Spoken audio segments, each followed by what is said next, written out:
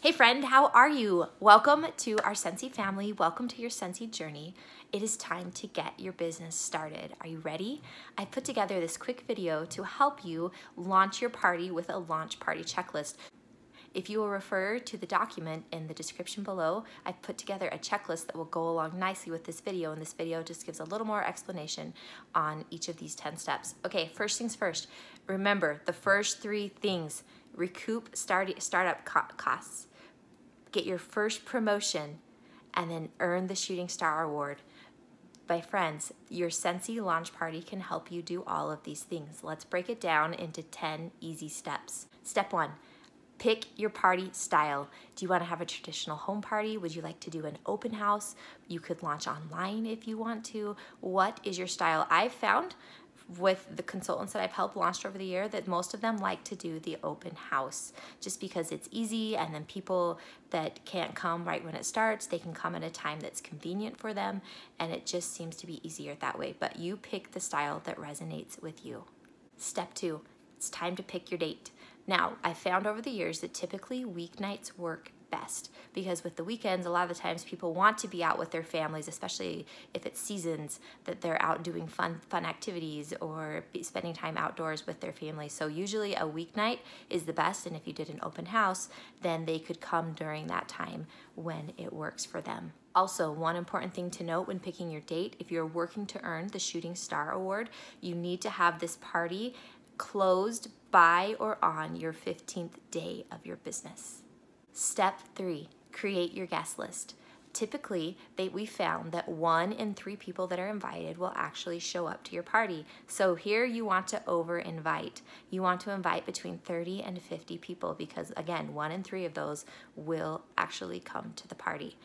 And then one thing, if you're thinking, oh my heck, I don't even know that many people, again, refer to the document in the description of this video, and you will be able to be a link to a document that can help you create 30 guests in 30 minutes. So see, in 5 minutes, you could easily have 50 people down to invite.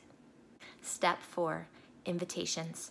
Okay, this part, I want you to remember to keep it simple. Yeah, you could go out and make all these fancy invitations, but then when people see this, remember you want to be able to be duplicatable. When people see this and they see that you went to all this work with these invitations, they'll think, I could never do this. So keep it simple, my friend. Keep it easy on you. You've got other things going.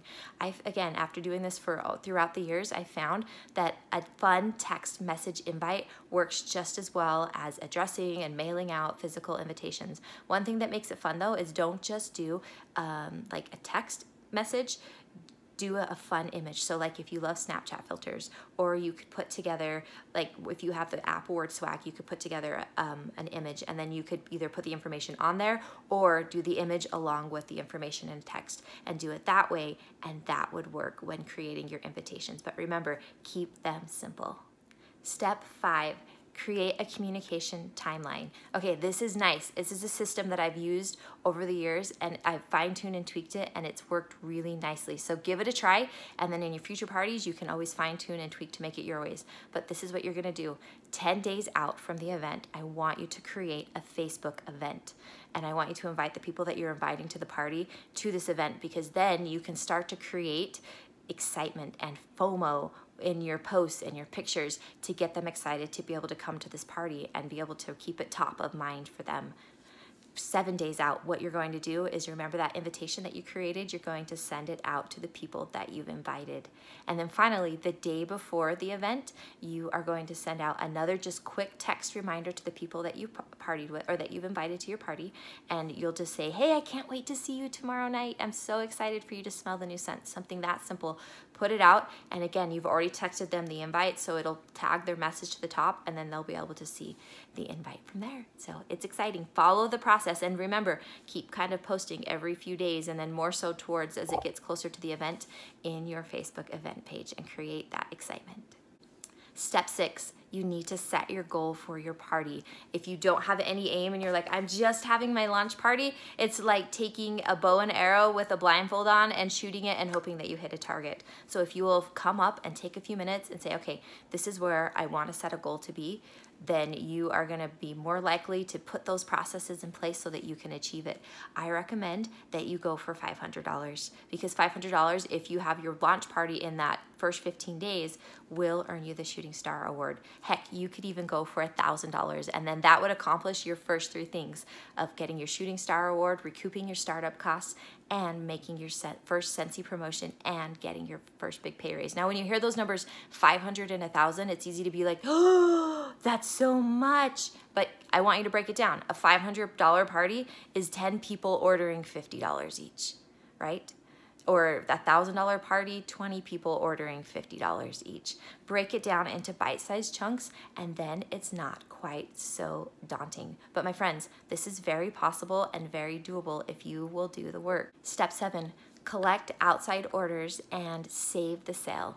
Remember in the previous step, we talked about how you were going to set your goal of either like a $500 party or a $1,000 party. Well, in this step, you can help to make that happen, because before the actual physical event even happens, you could be on your way to $500 in sales by doing this thing. Now, say you invited Andrea to your launch party, and then Andrea texts back, dang it, I'm not gonna be able to make it. I'm so sad, my kid has a soccer game that night. So instead of like, oh, darn it, bummer, you know, okay, you can do one thing that can save that sale and still make her be happy as well and get sense in her life. So when she texts you that, you simply reply back, oh my gosh, that's such a bummer. I'm gonna miss you so much. But are you still interested in ordering? Because I've got scents and catalogs, and you can totally look at it before the event and still get your order in so that you can get some of those yummy scents. Do you see how you're able to save the sale that way? And then the second part is collecting outside orders. So for the people that you didn't invite to your party, there still may be people that want scents. For example, at your husband's work, maybe he could take the testers and the order forms and some catalogs and take them to work and collect orders from coworkers there and be able to use those to put towards your launch party. Party totals. Do you see how it's possible to get these orders as you just start thinking outside of the box, just not the people that come to the event, but outside as well? Step 8, it's time to prep for the actual event. Again, in all of these different areas, remember to keep it simple, especially if this is your first party, first time out, you're learning the ropes, keep it simple on yourself. Okay, refreshments.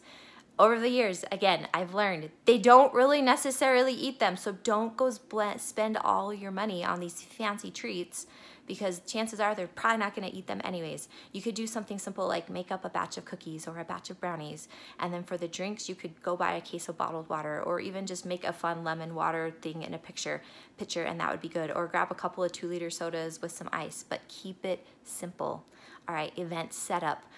Again, all you need is the stuff that came in your starter kit. That's enough to set out for a display. And then the testers, go to the catalog and you'll see how they're grouped in different categories like bakery, citrus, floral, fruity. Those categories that are in the catalog, separate your testers by that. Now, by the end of the event, they're gonna be all over the place, but in the beginning, at least they'll be somewhat organized, so when someone's looking through the catalog and they're like, oh, I wanna smell ocean, what does that smell like? You can go exactly to that category and easily locate that tester. And then finally, the last thing that you're going to want to do at the actual event is collect good information. Use your order forms. Everything that's on the top of that order form, make sure you get all of that information for all of those customers that place orders, because that is how you're going to be able to start to create your follow-up system, because you have good information. Step 9, get more bookings. Okay, the purpose of your launch party is to not only, yes, to launch your business, but also to launch future bookings. This is how you start to get out of your warm market as fast as you can and into your cold market, where you start to grow and expand your customer base. So ask everybody, don't prejudge when you're like, oh, they would never want to have a party. They're too busy. Don't let them tell you that. You don't assume that. And especially where this is your launch party, these are all people that love you you can ask them, hey, would you want to host a party and get stuff for free and half price? Remember, the acronym TINY, their interest, not yours. Make this all about them. It's not host a party for me, but it's, hey, you want to get your stuff for free or half price? Hey, you could totally get all that stuff on your wish list for like super cheap. Let's do it. You would do such a good job. And then you can ask them. They don't have to do the traditional party. They can do a Facebook party. They can do a basket party. They could do a home party, but they could theme it and make it fun. It doesn't have to be the norm, same old, same old. We could make it exciting. Now, if you're like, what is this? Remember, go on our team page, go in the unit section, and under it's party time, all of these different ideas of different parties that you can offer are in there to get you started. So don't stress about it. But if you can get these bookings from, like, try to get at least 2 bookings from your launch party, that will propel you forward to the next step. And that's how you keep that momentum going. Okay, final step, step 10, sponsor a new recruit. My friends, this is a perfect, again, opportunity. These are the people that you love, some of your most favorite people. Who would you love to have on this journey with you? Who would be like that dream team person that, like, where you've just started your business, you guys could do this together? Again, don't prejudge anybody. Ask all of them, like, oh my heck, you should totally do this with me. You would be so good at it. Make it fun like that. Again, it's all about how it can help them. Also be looking over your guest list, like what could this business bless? Like who maybe has just put braces on their kid or is trying to save up for a mission trip or weddings or could use extra money for a car payment or anything.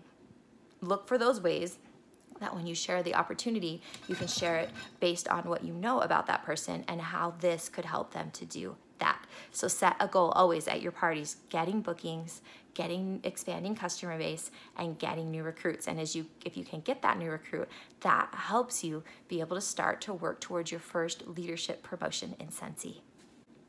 Okay, my friends, those are your 10 steps. It's not bad at all, right? And remember to look over that document that I've created that's in the description below of this video, and it goes over, again, all of the things that we've talked about so that you can have a successful launch party. But just remember, this is a learning experience. You're gonna learn from it, fine-tune, tweak, evaluate, and that is how you get better.